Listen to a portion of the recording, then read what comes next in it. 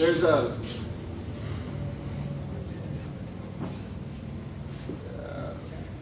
Kazushi. We tend to get locked into our ideas of Kazushi. What's happening in Kazushi? Kazushi is the body moving with the other body. So I got all Sean and we're walking along and we're going down the street together. And as I'm walking, he just extends a step through me. Somewhere in there. Yeah. One body affecting another, synergy, gravity, conversion. We can be connected up some light way with our pinkies, maybe. You know, like the kids, they make a promise, they make a little pinky promise. And you get your pinky, so you don't need a whole hell of a lot of connection and synergy diverging. Does that too. So it's not a whole bunch of affect with the arms doing a bunch of stuff. It's the centers and how they move. You can do things that happen. That's Hazumi. Hazumi just means the one body affecting the other body in the whole motion. Cool? Convergent, divergent. Lots of direction. Lots of direction. Then there's the other stuff. This is the weird stuff. The stuff that's not your whole body. It's like, oh, I don't know. Here you go, man. You're giving it. Okay. Well, I moved my whole body, but you can get away with it for a second. Dumb. Ikioi is what that's called. And Ikioi is when you move just bits and pieces of you to do this thing. And it's not your whole body, it's just dumb little action. When we make a little adjustment, and I'm just standing still, and he gets a hold of my wrist, and as the wrist changes, his grasping function, as the wrist changes, that little change is an Ikioi function. And what the commonality is, and people get confused, they say, man, this counts and this is good, but that's bad, and this is like, you should do this, not do that. That's muscle, this is, it all works. Because Kazushi is not just defined by one set of physical parameters, it's an abstract deal. Kazushi is whatever you get him to do that he did not plan to do. All right?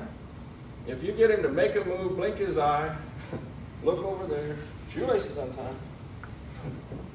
If you get them to make an adjustment that they didn't plan to make, that they weren't geared for at the optimal time, and you just use that to establish control, you have extended the concept of Kazushi into the plane that you'd really like to live in. As long as you're trying to be locked into a physical model of it, it's going to make you a little crazy. Okay? So, don't get too confused about Kazushi. Principle of Jude. It behooves me as an uke, as an ukemi artist, as one who is doing the job of uke, which means, what does uke mean, gang? To receive energy. He's going to transmit energy to me somewhere.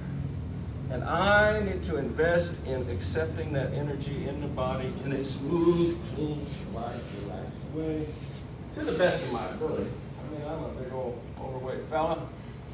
I got 45-year-old guy's knees. My shoulders and neck ain't so hot anymore. I have to live within the parameter of the body I got. But given those parameters, I would like to accept the energy as cleanly and with as little resistance as I can manifest in my body. Why do I want to do that? Because I want as clean a signal. That energy coming at me is a signal. It's a set of information, it's data, and I want the cleanest signal going into my unconscious mind that I can get. I don't want to clutter it up with noise. Information is here. You don't want to add noise to the signal. You want a clean signal to get the transmission of information from A to B. He begins to act upon me. There's a physical signal coming. If I'm doing a job of stopping that signal, then I'm acting as uke to some degree, maybe 50%, and 50% is acting as not uke. Is acting as, I don't know, what the hell you want to call it? Guy that fights. Guy that doesn't receive signal. Guy that's resistant and doesn't want to fall. What you're doing what's intuitive.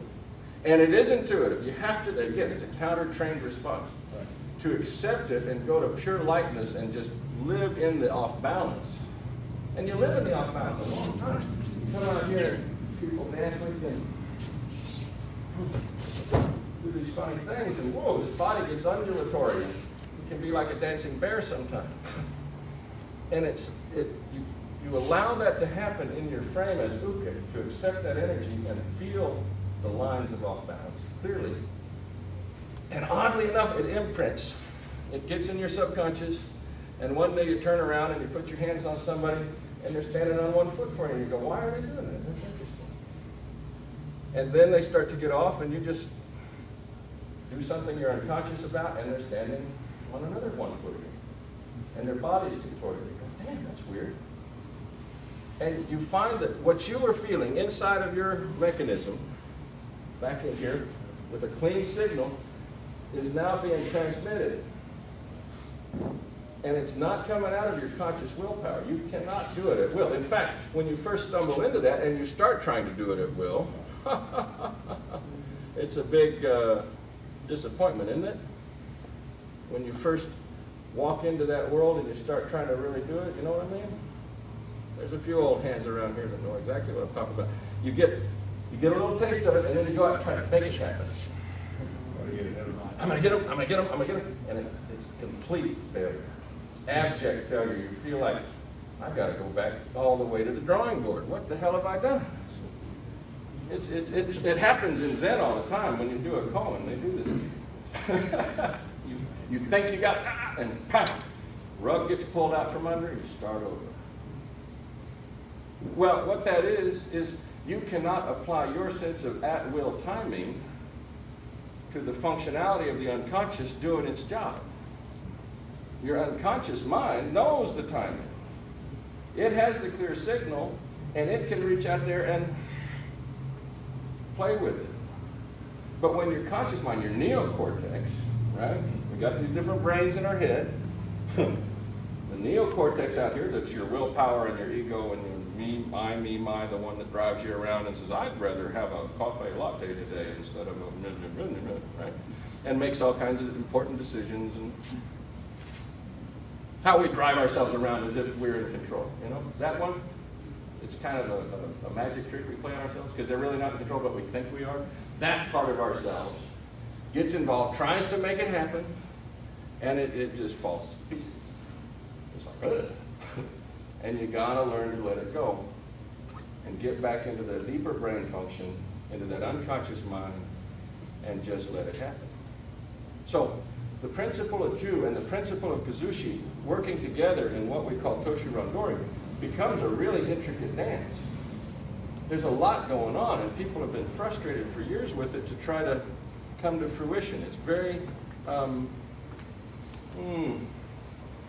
frustrating when you just sort of dive in and randomly wade through the material and try to make sense of it yourself. But if you have a few pointers, sometimes it's a little helpful. And all this material that we've been fooling with all week is nothing but just trying to make a few pointers, trying to give you a few little, I don't know, how would you describe it, Kitty? It's just some stuff. Experiences that will unlock subconscious. Yeah, I love that. And you want to do them repeatedly. Experiences, a repeatable experience that will help unlock a subconscious function. I love it. Very good. A+. She's very bright. She's very smart. Bunch of real smart folks in here. Bunch of folks that have done a whole bunch of this, and I don't need to lecture you. But it's on the off chance it might make a difference.